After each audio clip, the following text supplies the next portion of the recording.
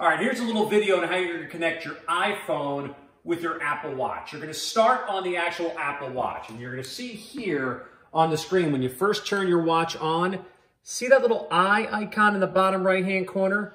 You're going to tap on that, choose your language, choose your location, and then it'll say start pairing. And that's when we go over to our phone, our iPhone. Now, you will need an iPhone 6 or newer version.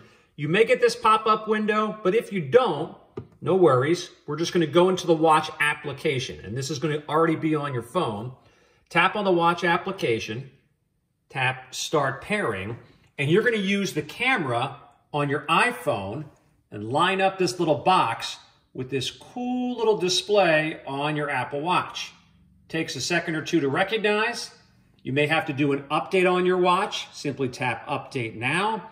And within about 5 or 10 minutes, all the data that will transfer over from your phone will transfer over to your watch, and you're good to go.